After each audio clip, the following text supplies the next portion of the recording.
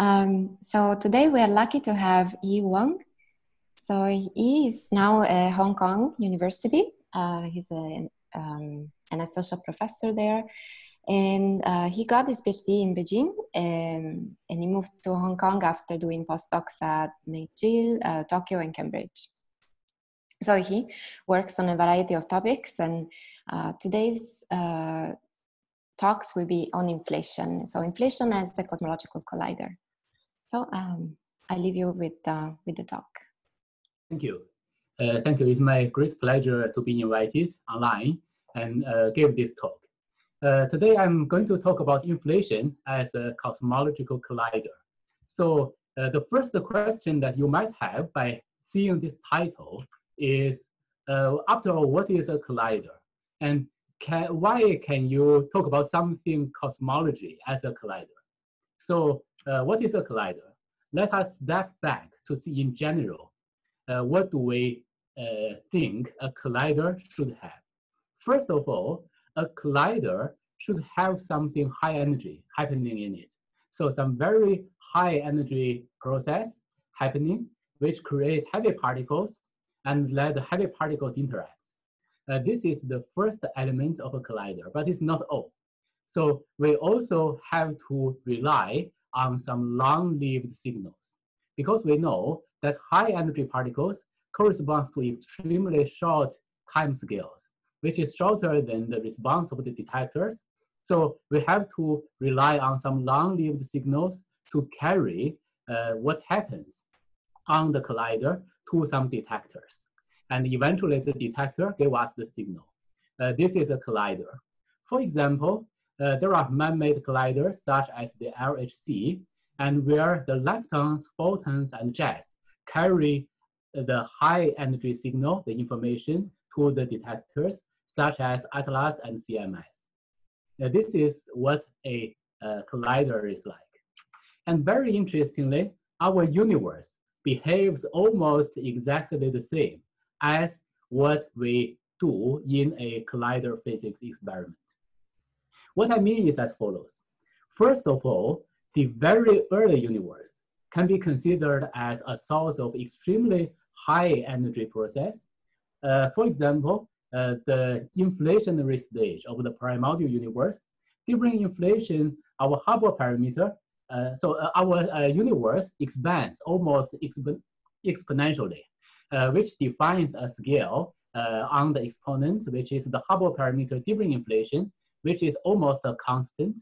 So far, we don't know what is the precise value of the Hubble constant during inflation, but we expect it could be very high. For example, up to 10 to the 13 GeV. It's extremely high energy scale, and the quantum field theory during inflation can be roughly speaking thought of as a finite temperature quantum field theory at a temperature of 10 to the 13 GeV also. Or if you want to do more precise calculation, you have to rely on the quantum field theory on an expanding background. So this is the high energy process. Hopefully in the primordial universe, we do have high energy things happening. And then how do we know this process? For sure, we are unable to travel back to inflation to see what happens. So we have to rely on long-lived signals to carry the information about inflation to today. And that corresponds to the conserved quantities in our universe. And fortunately, we do have conserved quantities. For example, the curvature perturbation during inflation, which can be considered as the E-folding number difference between different parts of our universe. The amount of expansion between different parts of the universe has a small difference of order 10 to the minus 5 created from inflation. And that curvature perturbation on another gauge transformation can be considered as also the fluctuation of the inflaton field, which is in the simplest model is a single scatter field, and its fluctuation is related to the curvature perturbation. And in the simplest model of inflation, this parameter is a conserved quantity, which after exit the horizon during inflation until it re-enter the horizon at the late universe, it is a constant. So it will carry to us the information about our primordial universe, especially inflation. And the formalism to calculate that is the so-called yin-yin formalism, similar to what we do in thermal field theory, but there are technical differences, since now we are not really considering a temperature in the particle sense, but in some curved geometry. But nevertheless, what we are doing is we calculate some expectation value of the operators as using the time evolution operator to act on the yin state and its Hermitian conjugate to calculate expectation values in our universe at a definite time. Using this method, we can calculate the 2-point correlation function, 3-point correlation function. In this talk, I'm not going to show in detail how the calculation is done. I'm trying to keep at a conceptual level, but nevertheless, this is the way that if you want to do the calculation, you need to do this formalism. And this is the curvature perturbation. Similarly, there is also the primordial gravitational waves, which after horizon exit is also a constant, so it is also long-lived signal. And there might be isocurvature fluctuation corresponding to other massless or very light fields during inflation. So far, we haven't seen isocurvature. We don't know if there is any. So they are the long-lived signals, conserved quantities. And these long-lived signals carry the information about inflation to the detectors. And by the way, the high energy process and the long-lived signals, all of them are free. This is different from man-made collider. They are just the nature directly provide us. And eventually, the non-free part is we have to build the detectors to see these signals. For example, in cosmological observations, such as the cosmological microwave background, large-scale structure, and 21 centimeter. And corresponding to the signals that we were mentioning, the curvature perturbation was the 2-point correlation function of curvature perturbation was very well measured from the cosmic microwave background experiment. And in the future, and also now in the large-scale structure, and in the future may be measured by great precision in 21 centimeter. And the 3-point correlation function, in other words, the non-Gaussianities, has not yet observed. Currently, we have observational bonds bounding the strength of interaction during inflation. And in the near future, the Sphere X experiment, which is, I think, already funded by NASA and they are preparing it, can provide up to 10 times precision compared to now for given shapes of non-Gaussianities. This is curvature perturbation. And the primordial gravitational waves, which is so far not observed, but there are a lot of ongoing experiments, also provide us 10 times or even more precision in the near future. And for isocurvature, not observed yet, but we have a lot of experiments. So by this diagram, I'm trying to convince you that our primordial universe to current universe, the cosmological observation, indeed can be considered in some sense as a collider, which provides us information about high energy physics. And the next question that you might want to ask is using inflation to understand high energy physics. So this is totally not a new idea. So ever since inflation was proposed, because of two reasons. The one reason is the nature of inflation, which is high energy. And also historically, the people who were working on inflation, a lot of them were particle physicists. So their interest is indeed trying to find out the particle physics nature of inflation. And afterwards, also a lot of string theorists working on inflation, trying to find out string theory from inflation.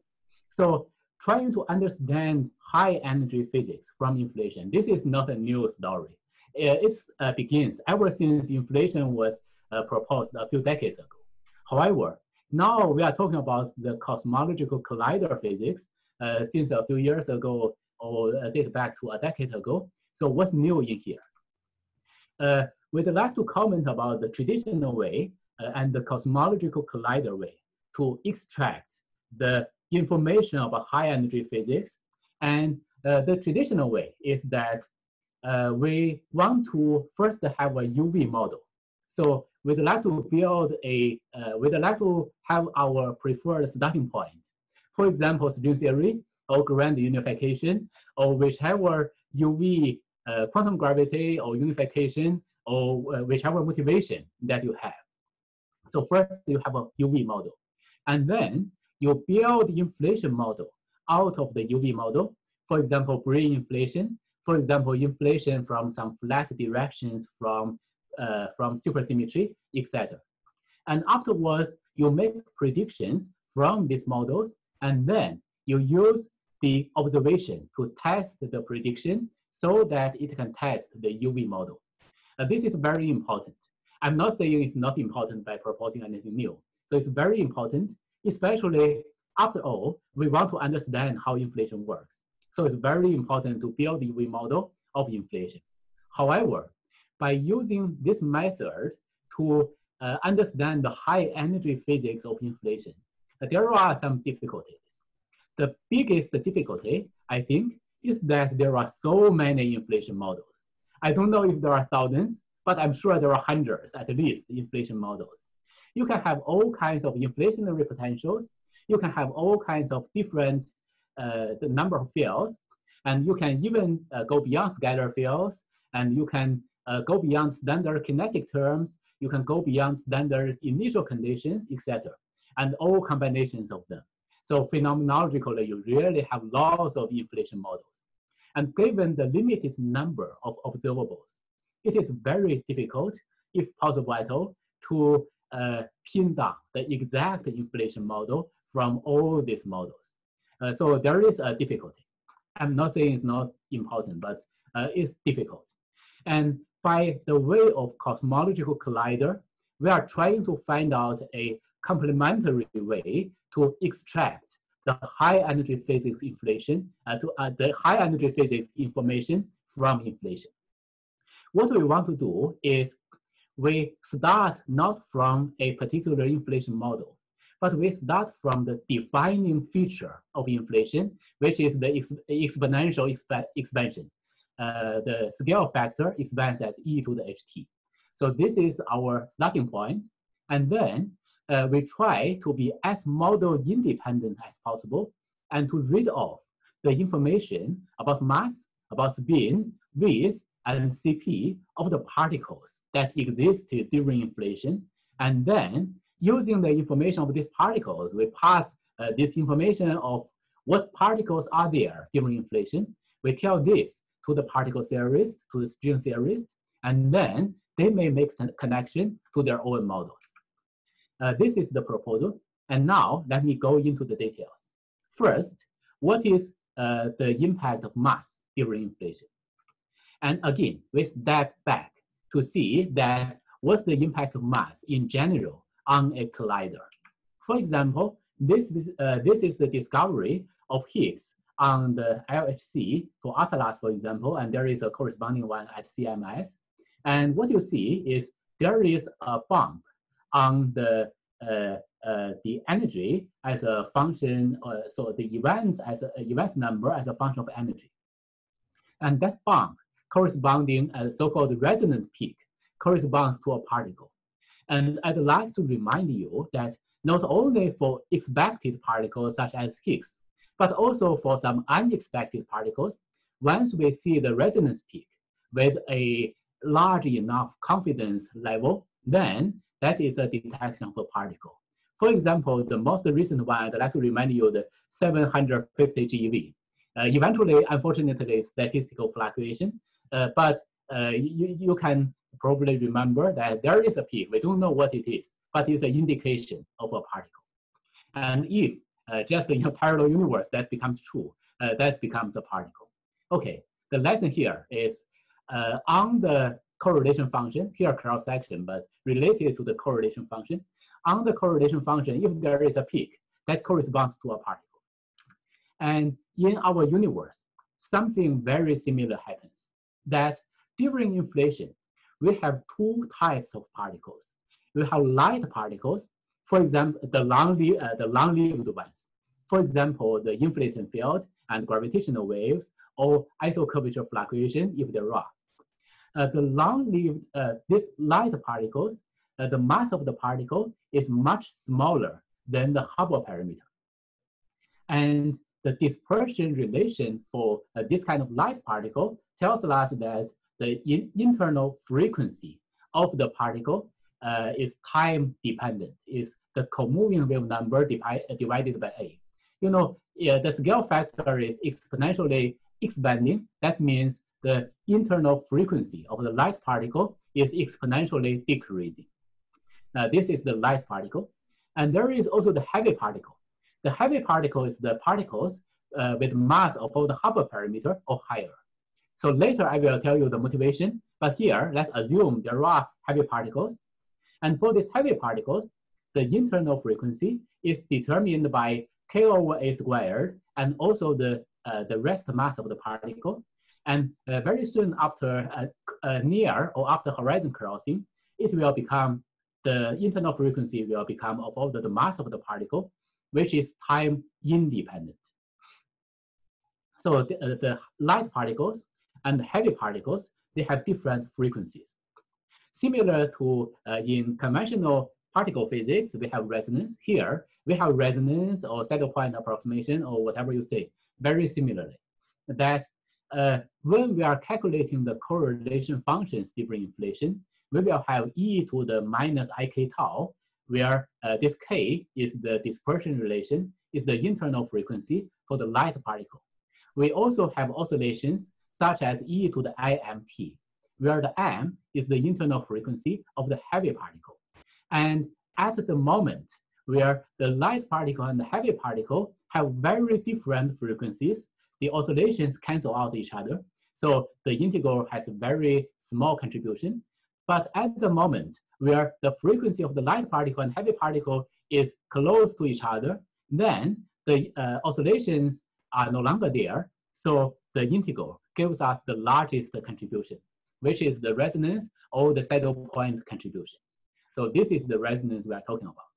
And to have more details about the resonance, we can also take a look at the picture that what really happens in the early universe. Because of either the Hawking radiation in the de Sitter space, or you understand as quantum field theory in a time-dependent background, during inflation, the heavy particles of mass of all the Hubble parameter, they can be produced because of the time-dependent background. And this heavy particle, if they interact with the light particles, then it has a finite lifetime, and then the heavy particle decays. There is a preferred decay time for the heavy particle due to the resonance, which corresponds to the frequency of the light particle. I denote by the black line here. The frequency coincides with the heavy particle, the red line here. So the k over a, which is the frequency of the light particle, is of all the mass of the heavy particle. So this is the preferred interaction time for the heavy particle. Okay, so decay or production. So here, maybe let me for the moment being say production. Okay, so this is one interaction of the heavy particle. And then the universe expands. And so the produced heavy particle may have another chance to interact with the light particle when it decays. So there is another preferred interaction time, which is the decay time. Again, the preferred interaction time is defined by the resonance. However, now, since the universe has expanded for some amount, the preferred interaction for this wavelength, so the wavelength indicated here, is different from the original one. And by the way, because of the expansion of the universe, the original wavelength, the bottom black line, also expanded because of the expansion of the universe. And now, so here, the upper vertex about the decay, there is a preferred decay resonance, which is also k over a of all the mass of the particle.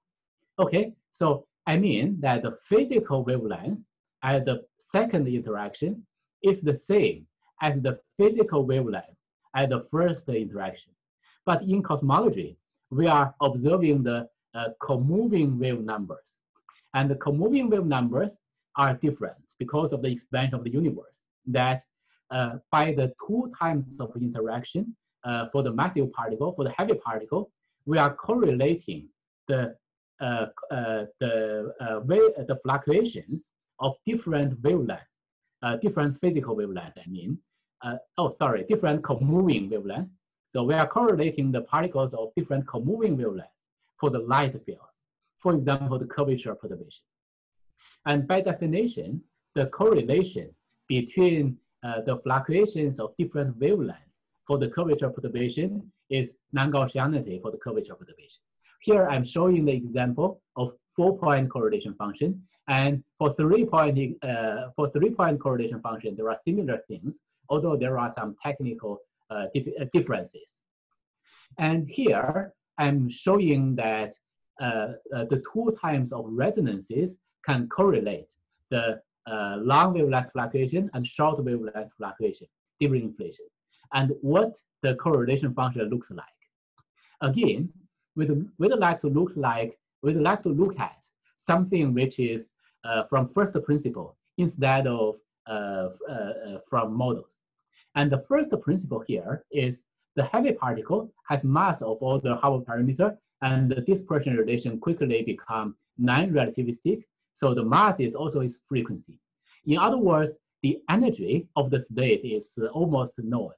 So for a state with almost known energy, after the state evolve for a given time, that state changed by a phase. This is just elementary quantum mechanics. So by correlating the long wavelength fluctuation to the short wavelength fluctuation, actually all what we are doing is the correlation function has a change of phase. So the correlation function is proportional to e to the im delta t, where delta t is the interaction time of the short wavelength mode minus the interaction time of the long wavelength mode. And then we are using the defining feature of inflation and also the feature of the resonance, that the defining feature of inflation is the scale factor is exponential of t. So scale factor is e to the ht. So the t here is replaced by the logarithm of the scale factor, and the logarithm of the scale factor by the resonance condition is replaced by the logarithm of k over the mass. And then exponential of logarithm can be written as the ratio of k by some imaginary power. So this is oscillation, but oscillation in logarithm scale frequencies. This kind of frequency can be considered as the fingerprint of inflation, and later I will tell from another perspective. But nevertheless, this kind of oscillation, the logarithm kind of oscillation, is a model independent observational quantity which can tell us the mass of the particle in Hubble units during inflation through resonance, and everything else is just defining feature of inflation, and also the elementary principle of quantum mechanics of phase change. So this is about the how do we see the mass of particles during inflation. Okay, and by the way, so the heavy particle has a nice feature that it remains a single particle state if the mass is greater than 2/2 of the Hubble parameter, 3/2 of the Hubble parameter. And for light particles, the particle number increases exponentially. So as a result, the heavy field is also a way to probe the quantum nature during inflation. Okay, so this is how do we read of the mass of the particle during inflation through the correlation functions in a model independent way. Now let me talk also a little bit about spin.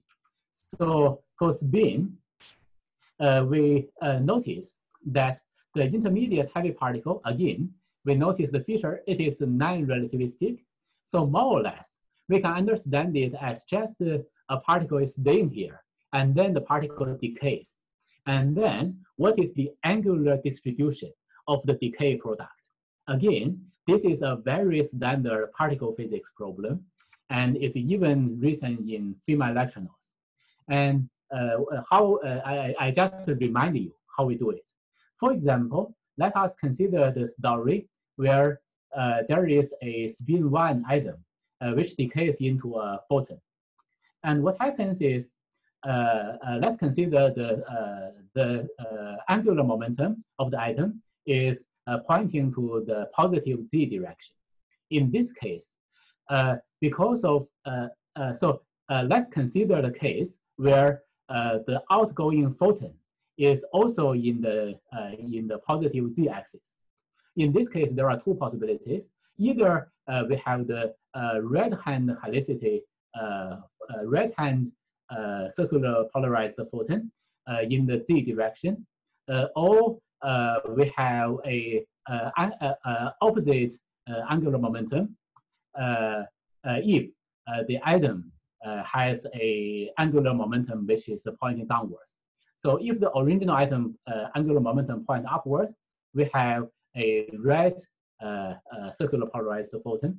And if the atom angular momentum points downwards, we have a left circular polarized photon. And the m equal to 0 outcoming state is, m to 0 initial state of the atom is forbidden because of angular momentum conservation, if we consider the photon is running in the z direction. Okay, so this is just the angular momentum conservation. And the next question is, what if the initial atom and the initial spin of the atom and the outgoing photon has an angle theta? Okay, in this case, very naively it appears to be a more difficult problem, but actually it's as simple as before. If we notice that a atom which is has spin in an arbitrary direction is nothing but a linear superposition of m equal to -1 and 0 and 1. I mean the angular momentum equal to -1, 0, and 1 states. And 0 state is forbidden, so just a superposition of m equal to m equal to -1 and m equal to 1 state. And also notice that these two states, m2 equal to -1 and 1 states, actually the dynamics about the interaction is related by a parity transformation and a rotation. So the amplitude here A and B must be the same. So as a result, the amplitude eventually is just a superposition which contributes to you 1 plus cosine theta and 1 minus cosine theta factors. And the 1 here cancels. So eventually, the amplitude is just cosine theta. So this is nothing new, but really elementary particle physics. And again, in standard particle physics, it is also generalized to arbitrary spin. Here I take integer spin, for example, since it's more observable in cosmology. For integer spin, the angular distribution of the outgoing particles has a distribution of ps of cosine theta, where ps is the Legendre polynomial. And in cosmology, we have exactly the same thing, because in cosmology, simply we have a particle which is at rest, the heavy particle, and then we see the correlation between the two times of interaction. So the angular dependence, again, satisfying this ps cosine theta rule. So in the late universe, by measuring the correlation functions on the CMB or on the large scale structure, for example, 4-point correlation function, once we see this ps cosine theta, then we can directly infer in the early universe that corresponds to what kind of spin of the particle. And we can also study the parity or CP of the CP of the particle. For example, in a Taoist model, we studied this interaction, which is almost a Chern-Simons term, modulated by a time-dependent, for example, axion field, which could be inflated or could be not inflated. So if we have this kind of interactions, has different CP from a CP even particle. So as a result, we can either probe CP odd particles or the CP violation of a CP even particle by probing this kind of interaction. And in particle physics, people use, for example, the decay plane correlation to probe the CP of the particle by seeing that two planes of the decay, for example, of the decay of the Higgs, has correlations. And in cosmology, we can do exactly the same thing, that by seeing the correlation in a 4-point correlation function, which has an angle dependence between the two planes, where each plane is defined by 2 of the external momentum. If there are only CP even interactions, what we can see is the correlation function is even as a function of the angle of the two planes. However, if there are CP odd particles or the CP odd interactions, then the correlation function can have a part which is odd as a function of this angle, and turns out that part is also an imaginary part of the correlation function in momentum space, because you know the position space correlation function by definition has to be real, and then the momentum space correlation function, if it is CP odd, that means there is a k dependence, and the k dependence means ik dependence. So the momentum space correlation function has an imaginary part which indicates the parity or CP of the interactions in the primordial universe. Okay, and this is the CP. And also in particle physics, we are also interested in the width information about particles. For example, the width of the Higgs field, etc. And in cosmological collider physics, we can also extract the information about the width of the particle. Here it is a little bit different from particle physics, depending on how we define the width of the particle. There are a few things that can be defined. First of all, we can measure the decay rate of the particle, which there is a oscillatory part plus minus I mu, and there is also a 3 plus gamma over h part. And here 3 simply means 3 spatial dimensions, meaning that during the expansion of the universe, the particle gets diluted. So the probability to find the particle scales as the scale factor to the -3 power. And by the way, there is over 2 because we are looking at the amplitude, the wave function, instead of the square of the amplitude. So there is a 3 factor, meaning the dilution. And you know, the massive particle could disappear, not only because it's diluted by the expansion of the universe, but also by the particle decays. So the 3 should appear by a combination of the gamma over h factor, where the gamma is the decay rate of the particle, can be considered as the width of the particle. So if we have a particle which is heavy enough that we have an oscillatory factor, and then we can measure that the real exponent is different from 3/2. That means there is a width of the particle. Well, the measurement is difficult, but at least in principle, this is the information we can read off. And also, there are other things related to the width of the particle after the Fourier transform. For example, the thermal motion of the particle or the Higgs magnetism, etc. And here, let me skip this part. Okay, so here, all I am saying so far is if there are particles of mass of the Hubble parameter or slightly heavier during inflation, what are the model independent observational consequences that we can extract from these particles? And as a recap, the observables are the mass of the particle can be extracted by if we change the shape of the triangle by pulling this vertex, by pulling the vertex on the right. By pulling this vertex, we can know the mass of the particle. And also, by tilting the shorter edge, by tilting this line, the momentum, we can know the spin of the particle.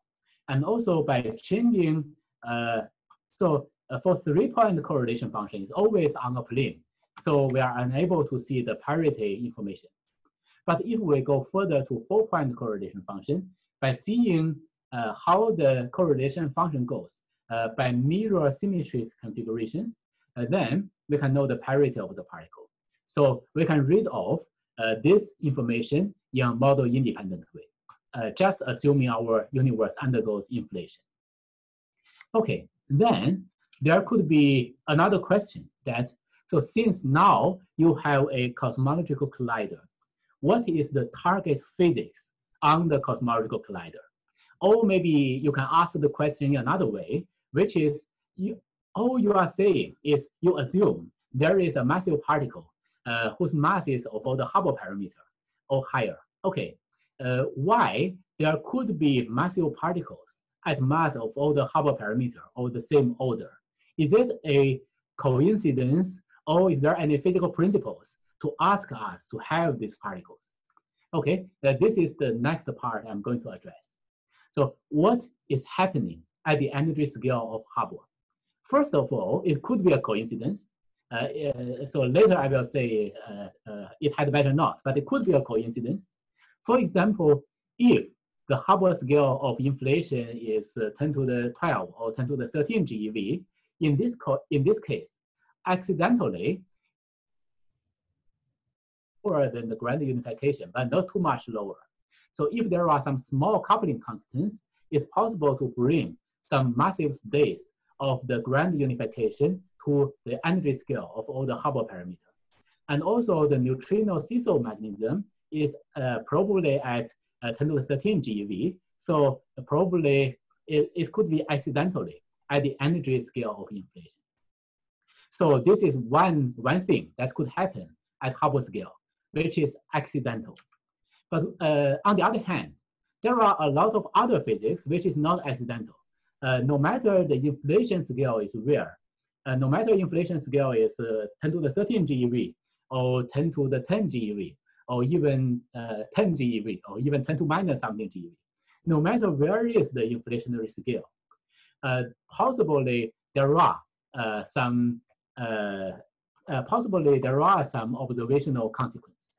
For example, what about the standard model of particle physics? As long as the inflationary scale is higher than 100 GeV, then the standard model should be uplifted to the energy scale of inflation, unless you stabilize the standard model by some other ways. If you don't do anything, then the particle physics standard model will be on the energy scale of inflation. Why I say that? This is because the only dimensionful parameter in the standard model is the mass of the Higgs particle, and during inflation, Higgs get an effective mass. How the Higgs get an effective mass is because, so in principle, in the calculation, you can calculate the one loop diagram and then to resum the IR divergence. But here, let us use an intuitive estimation that we can subdivide the Higgs particle, the Higgs fluctuation into the long wavelength fluctuation and the short wavelength fluctuation. The long wavelength fluctuation is assuming the Higgs is light, the mass is less than Hubble parameter, then the long wavelength fluctuation, the 2-point function is of all the Hubble parameter from the standard calculation of quantum field theory in curved spacetime. And then consider the self-interaction, the lambda Higgs-4 interaction. For this self-interaction, we can, so there is a term lambda Higgs long wavelength fluctuation squared and Higgs short wavelength fluctuation squared. There is such a term contained in this lambda Higgs-4 term. And from this term, the long wavelength fluctuation can be considered as classical. So we replace by the 2-point function of the Higgs field. So as a result, for the short wavelength fluctuation, you can consider everything else in front of this expression, lambda Higgs squared expectation as an effective mass of the particle. And this is of all the Hubble parameter up to coupling constants. And here, actually, I'm not so careful about the coupling constants. Otherwise, it's a different power. Okay, so that means if we don't do anything else, but just leave the standard model to be as it is, then the mass scale of the particle physics standard model will be at the Hubble scale. And we have also worked out the detailed phenomenology of particle physics standard model during inflation that if the Hubble scale is light, if the Hubble scale is, for example, an order of magnitude smaller than the Hubble parameter, then the W and Z particles get a mass which is heavier than the Hubble parameter. And on the other hand, if the Higgs is heavy, then the mass of the W and Z particles, the mass is smaller than the Hubble parameter. Why it is the case is because if the Higgs particle is light, then the Higgs can have relatively larger fluctuations and a larger two-point correlation function. And the large two-point correlation function of the Higgs particle of the Higgs field can give large mass to the WZ particles. And if the Higgs is very heavy, the two-point correlation function of the Higgs field is small. So the mass of the WZ are small. And also supersymmetry. So we know that supersymmetry usually has to be broken in de Sitter space. And the minimum breaking scale of the supersymmetry is defined by the expansion of the universe, which is the Hubble parameter. And assuming that originally there are light particles whose mass is protected by the supersymmetry, then during inflation, the supersymmetry is broken, and these fields could have a mass of all the Hubble parameters. Well, here I assume there are some particles whose mass is protected by supersymmetry breaking, which may not be necessarily the case by some study. But nevertheless, studying supersymmetry can also be a motivation for searching for the fields whose mass is of all the Hubble parameter. Okay, so this is the physics of the mass of all the Hubble parameter. And in the last part, I have also been talking about if there are fields whose mass is of all the Hubble parameter, and if they are coupled to the inflated field, then there should be signatures such as the mass resonance, the angular dependence of the correlation function, which is the spin, and also the parity, and also the width. So far, it appears good. But I'd like also to mention, indeed, so there are also a lot of difficulties for the study of cosmological collider physics. And the key difficulty is it's very difficult to observe. We know that so far, we haven't seen non-Gaussianity yet.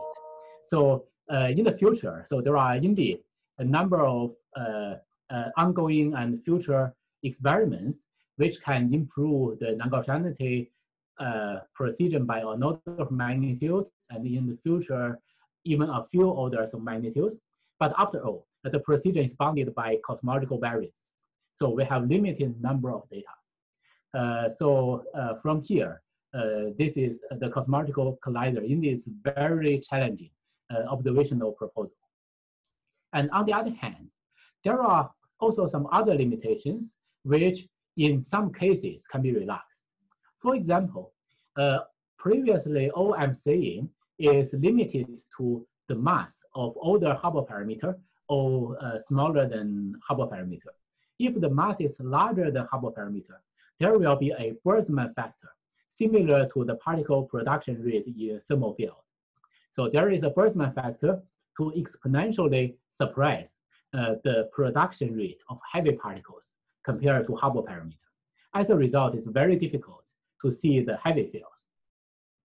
And also, by observing very squeezed limits, you know, on CMB, we can hardly observe very squeezed limits, and not to mention their fluctuations, since we only have 10 efforts to observe on the CMB. And on large-scale structure, we may be able to extend a little bit, but still, very squeezed limit is very challenging. And also, the coupling between the inflaton can also give us some model-dependent pollution from studying the mass of the particle. For example, the mass of the particles could be dependent on the coupling to the inflaton, which is pretty model-dependent. Okay, so first of all, future experiments can try to solve the FNL too small to observe problem, at least partially. And there are also a number of proposals to solve the problem of if we can observe larger mass particles and the challenge at the very squeezed limit of pollution from couplings. For example, if in some inflation models, especially some axion monodromy inspired inflation models, that if there is a periodic potential, the periodicity of the potential can be considered as external particle production energy, which can give us, which can produce much heavier particles compared to the Hubble parameter. Up to the mass of the particle is up to 60 times the Hubble parameter. Similarly, one can study higher temperature, and one can study the chemical potential, and one can study the iso-curvature collider to address these problems. And personally, I'm more interested in the chemical potential proposal since it's pretty elegant and natural. Yeah, but here let me not to expand very much on these proposals. Okay, so this is about the particle physics that we can see from inflation. And using the remaining 10 minutes also, let me also mention that the cosmological collider proposal can also be understood in another way, that we can also understand better about the evolution history of our universe from observing the cosmological collider signal. Let me tell the story in this way. In 2017, probably you all have heard about there is a big debate about inflation or alternative to inflation. So some people say that inflation has facing very big challenges, and a group of 33 physicists raised a fight back, saying that inflation is perfectly okay. So here, I don't want to get involved into this fight, but by showing you this figure, I'd like to, you may have a question that from a decade ago, we have been saying that now we have entered a precision era of cosmology. Okay, so we are saying that we understand our universe very well, up to a few percent in precision. But for the theory of inflation, okay, there is even debate, yeah, no matter who is right, who is wrong. There is even debate about our primordial universe is expanding or contracting, okay? So that means we don't understand our universe well at all. Okay, who is right? Are we really in a precision era of our universe, or we don't understand our universe at all? Actually, we can say it in this way. We understand some aspects of our universe very well. The aspect that we understand our universe very well is we understand the size of the fluctuation as a function of comoving scales very well. Okay, for example, on the CMB, we have measured the size of fluctuation as a function of comoving scales up to cosmic variance for a large range of scales. So we understand that very well. In the language of the early universe cosmology, that means we understand the size of the fluctuation as a function of conformal time very well, because conformal time corresponds to the so-called horizon crossing time of this scale. So we understand the size of the fluctuation as a function of conformal time in the primordial universe. However, what is conformal time? Conformal time is the proper time up to a coordinate transformation. So it is not so physical compared to the physical time or the proper time in the FRW coordinate. What is the size of the fluctuation as a function of physical time during inflation? Actually, we have very little information, or we even have no information. So conceptually, that can be thought of as we have a lot of movie clips. We have a lot of the movie film, but we have lost the index. We have lost which film corresponds to which time step. We not even know if the upper one and the later one, which is earlier, which is later.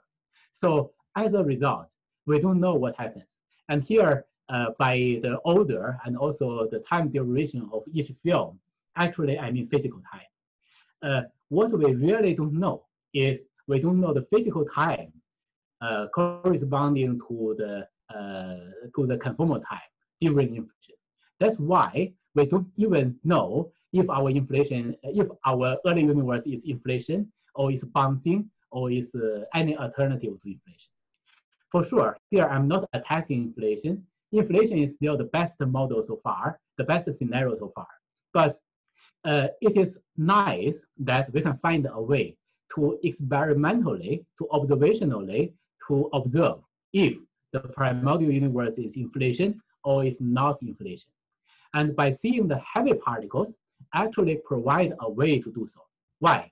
Because again, the oscillatory frequency of the heavy particle, which is exponential to the IMT, where the mass of the particle, m, is a physical parameter.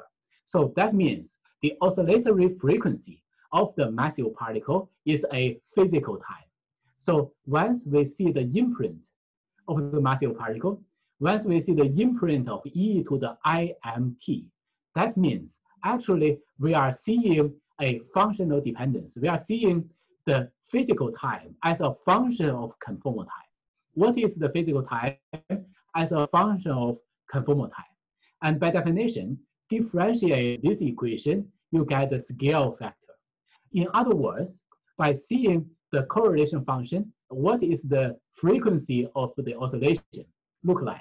Actually, we are directly observing the extension of the primordial universe.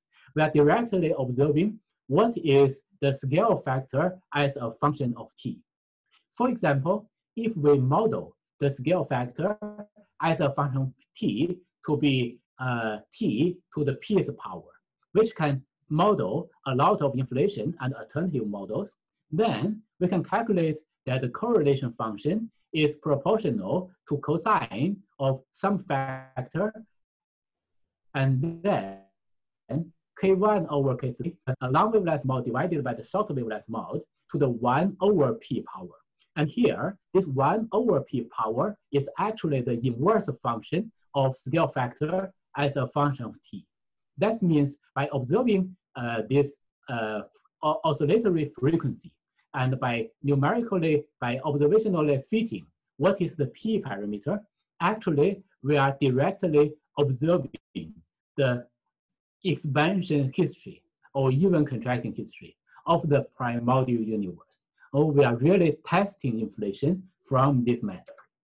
And I'm running almost out of time, but let me just mention that although we are emphasizing the model-independent features of cosmological collider physics, it can also have interesting impact on models, inflation models.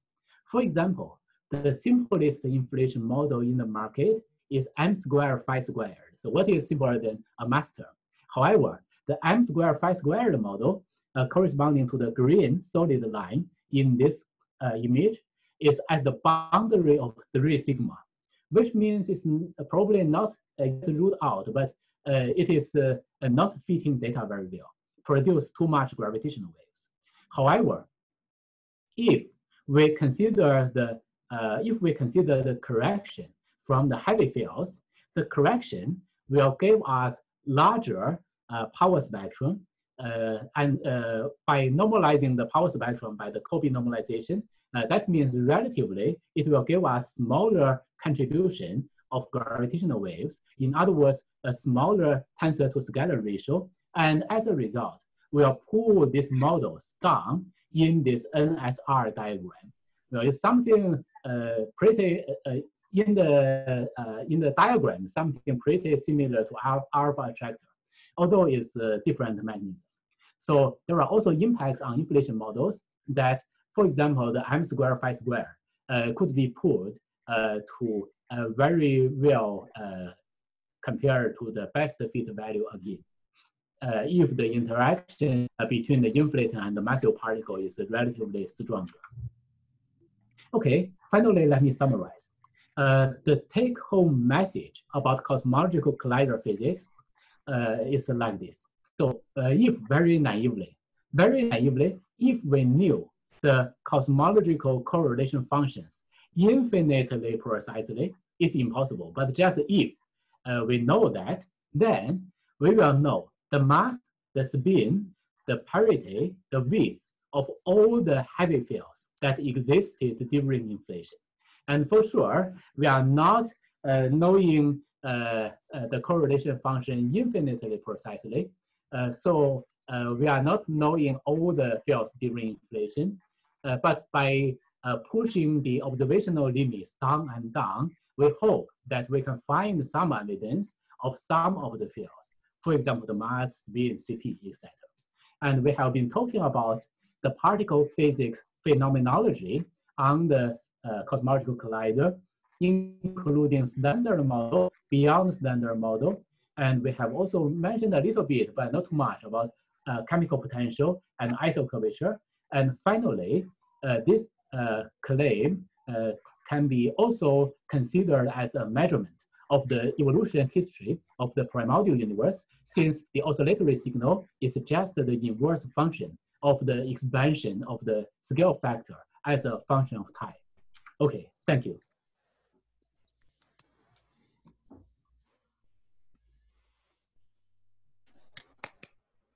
Thank you. Questions? Yes, I have one question.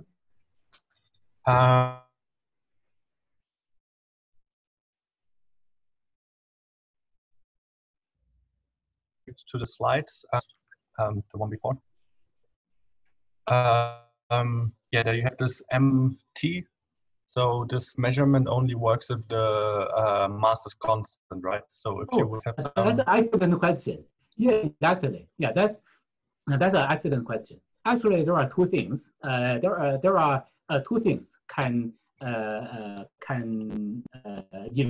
invalidate this assumption. Yes, here I am assuming that the mass is a constant, which I think is not a too big assumption in particle physics. But on the other hand, there were papers by a number of people originally in Kyoto, Misao Sasaki and Gilliam, and also a few other collaborators. So there were papers studying that during inflation, the interactions might bring some time-dependent mass, and then that time-dependent mass can confuse inflation with some alternative to inflation from the study of the correlation function. Yeah, so there was such study. And recently, actually, I was also working on something which is during alternative to inflation. I'm trying to destroy myself. During the alternative to inflation, actually, there are also some pretty natural time dependence arising from Hubble parameter. So I mentioned arising from Hubble parameter is pretty natural, and that can also mimic the signal of inflation. However, that's also that only affects the shape of non-Gaussianity. And actually, during inflation, there is the prediction of scale, almost a scale-dependent size of non-Gaussianity, etc., which is in what I mentioned is hard to mimic. So indeed, there are some things can mimic that. And I'd like to also draw a similarity to the story of gravitational waves.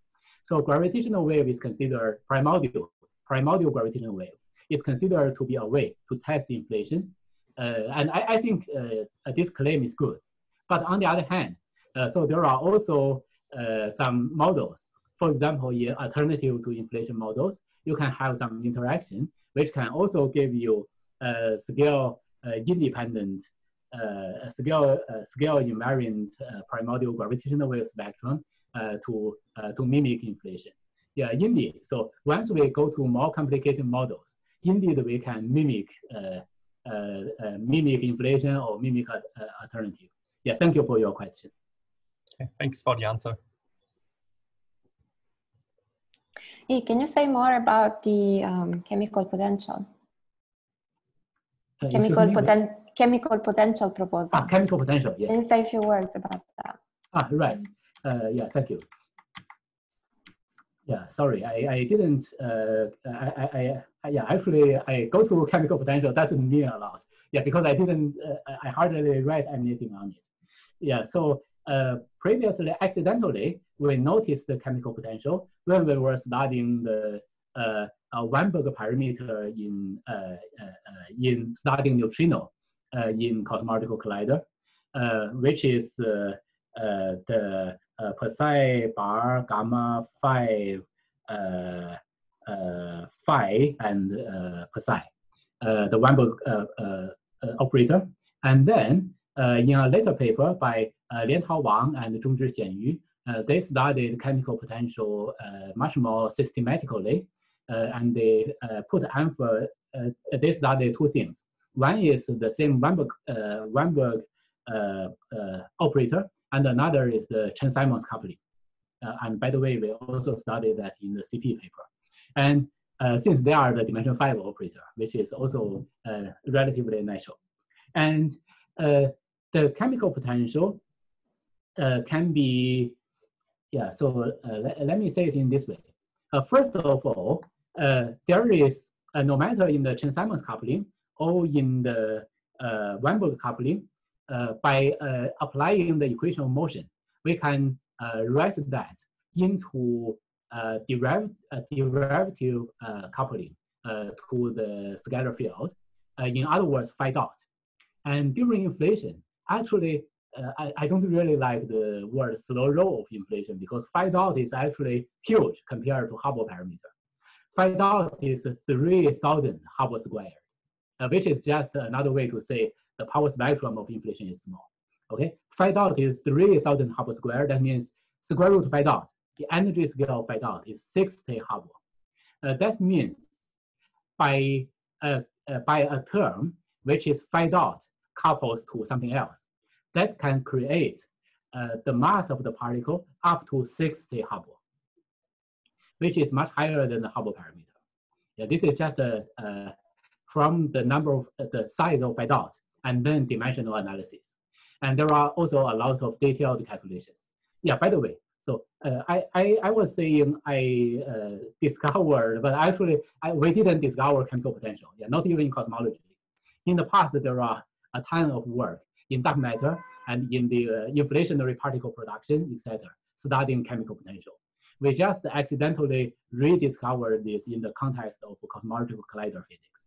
And if we create particles of order, for example, 10 Hubble or even 60 Hubble, what is the consequence? The number one is theoretically it is interesting because theoretically, depending on which UV model you prefer.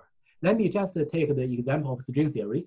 So, so far, almost all the inflation model derived by string theory is effective field theory, actually, of string derived by string theory. So we are not actually seeing the string states. So the string scale is higher compared to the inflationary scale.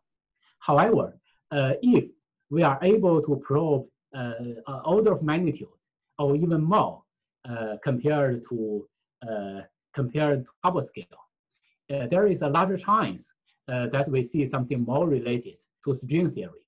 For example, a tower of high-speed states, which can be a prediction of string theory in various limits.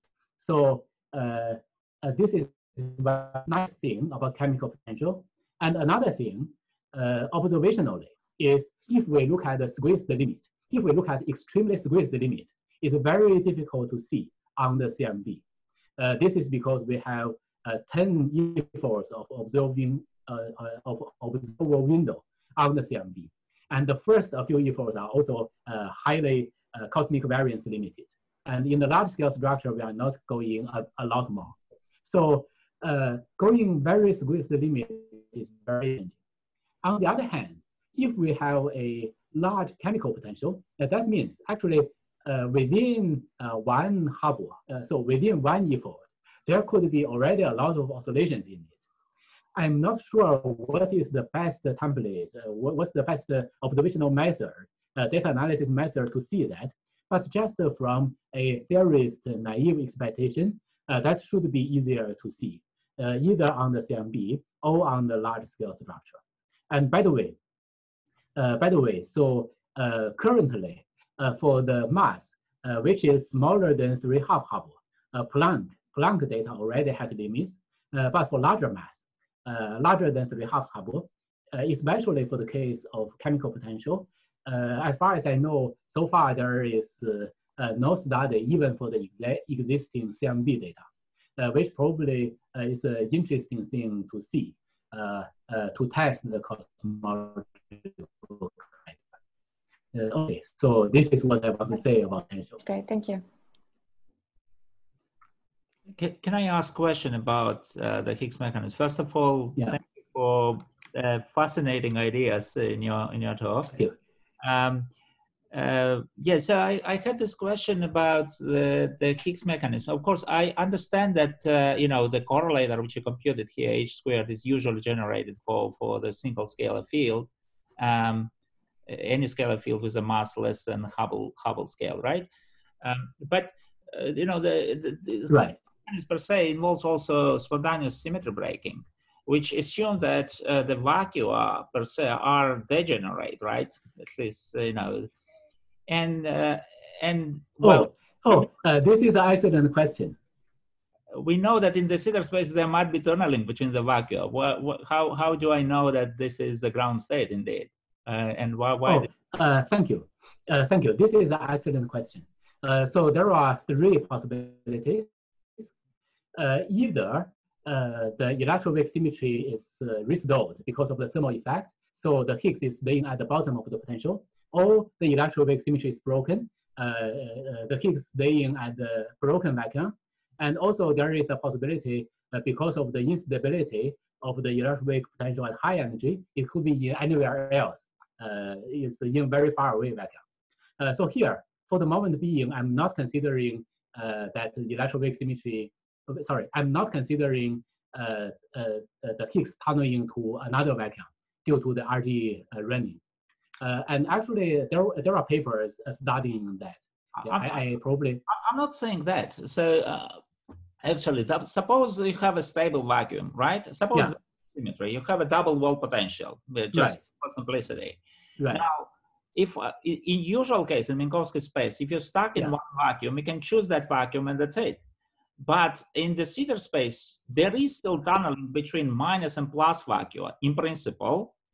Now, as quantum mechanics, right? So quantum mechanics you don't have, and then the true vacuum is actually the superposition of this plus and minus, and the symmetry is restored. You don't have, for example, breaking of symmetry in quantum mechanics, right? Where these transitions are not. Right.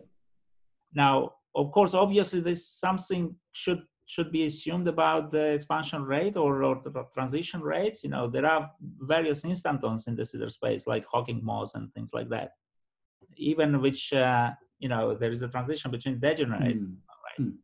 Right. Thank you. Yes, first I apologize because the other question was so frequently asked. I thought you were asking another question. Now I think I understand. Right. So first of all, so I think you know the story that in quantum field theory, so we are actually not in a superposition of the two wheel, but actually in one of the wheel. Yeah, and in de Sitter space, in de Sitter space, first I assume that if, first of all, there are a few things. Right. I think I need to say at least 2 or 3 points. The number one is similar to in thermal field theory. Actually, if the Hubble parameter is much higher than the standard model scale 100 GeV, then the quantum fluctuations, something similar to the thermal effects, can stabilize the electroweak potential. So actually, the fluctuation does, so the Higgs doesn't really see the double wheel. So similar to in thermal high temperature universe. Yeah, this is one thing. And the other thing is, on the other hand, indeed, it's possible that during inflation, Higgs is in a electroweak broken phase. That is because there could be a non-minimal coupling, the Higgs square coupled to the Ricci scalar. which is dimension 4 operator, naturally to be order 1 coefficient. And then this can also contribute a mass of the Higgs or for the Hubble parameter. If the sign of the mass squared is negative, this term can trigger the electron wave phase transition in the early universe. And then the Higgs indeed could stay in one of the vacuum instead of staying at the middle. And in that case, indeed one should consider the instantaneous effects. And first, to the best of my knowledge, at least it's not studied in cosmological collider physics. Yeah, so this instantaneous effect, I'm sure, is in Coleman Delucia, and also probably is also in inflation. I remember there are some papers. Yeah, but first we didn't study it, and well, if we study it, what do we expect? Well, there is the whole thing about the de Sitter space and the environment, right? Because the correlators are divergent and things like that, right? So related with whether you can have really a breaking of symmetry, a spontaneous breaking of symmetry in the system. Right. Yeah. So here I'm exactly. So here I am taking a pretty phenomenological point of view, because we are not staying in an eternal de Sitter space, and inflation will eventually end. And what we observe is 60 e-force of inflation. And we understand the Higgs field as a relatively light scalar field, which is in a random walk solution. So indeed, probably the extremely long wavelength mode could be in a different vacuum. But as long as the last 60 e-force are in one of the vacuum, I think we are more or less fine. Yeah, so indeed there are some instant corrections, but probably phenomenologically, maybe it's not relevant. Okay.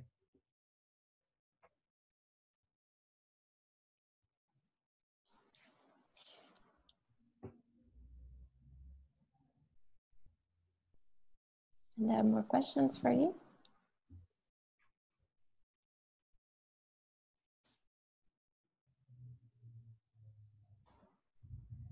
Okay, if not, thank you very much. It was very interesting.